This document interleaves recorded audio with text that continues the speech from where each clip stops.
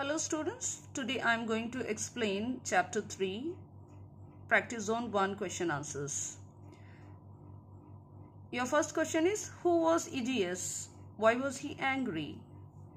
In this picture you can see, this one is Aegeus, Hermia's father. So you can say Aegeus was Hermia's father, who was also a nobleman in Theseus' court. Now answering the second question, why was he angry?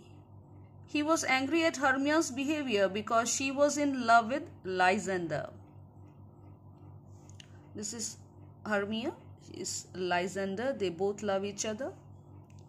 What made him angry was because Aegeus wanted Hermia to marry Demetrius. This one is Demetrius. So therefore, he was angry.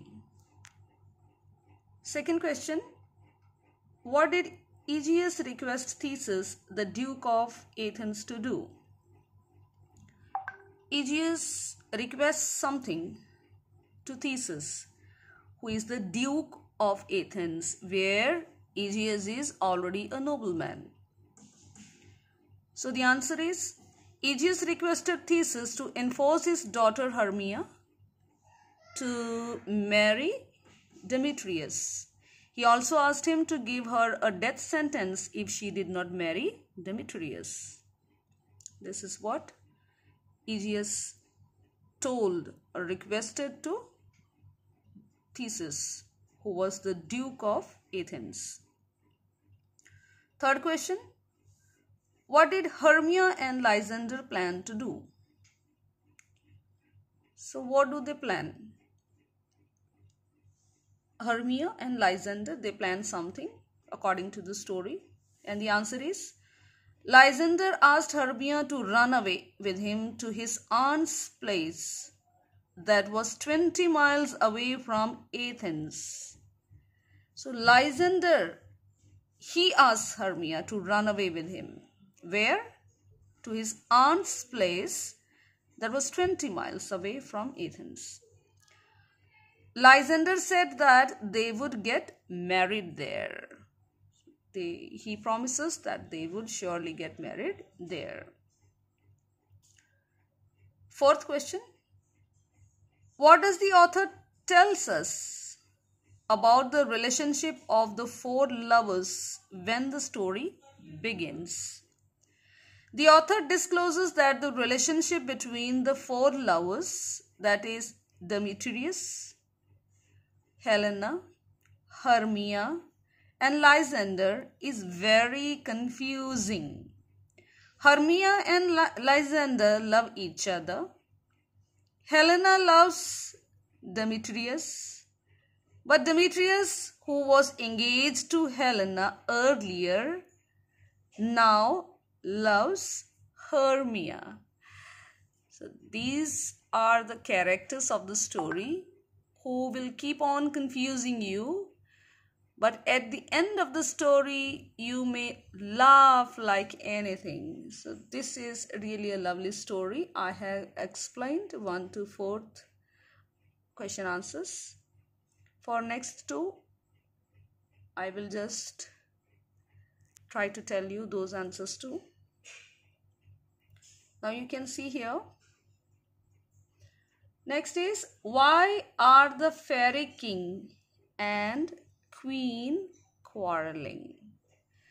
Now in the story you might have seen that fairy king and queen, they quarrel. So here you get king and queen. I can show you. Oberon and Titania. Titania, so you can see here a picture of Titania. So both of them are quarreling. Why are they quarreling? Let us see. The fairy king and queen were having a fight over an Indian prince. Both of them were having a fight over an Indian prince. So they are trying to fight over an Indian prince. who in reality was a human boy. So why were they fighting? What was the purpose? Because that Indian prince was actually a human. So that's why they are fighting. The fairy king wanted the boy to be his knight, whereas the fairy king refused to be parted away from him. Oberon wanted that he should be his knight, but fairy queen, she did not want to part. She did not want to go away from him. That's why both of them were quarreling. Now, last question. I'll show you through the picture only what actually it is like. Who was Robin Goodfellow? Actually, he is the one who creates mess and creates confusion among everybody. So here you come.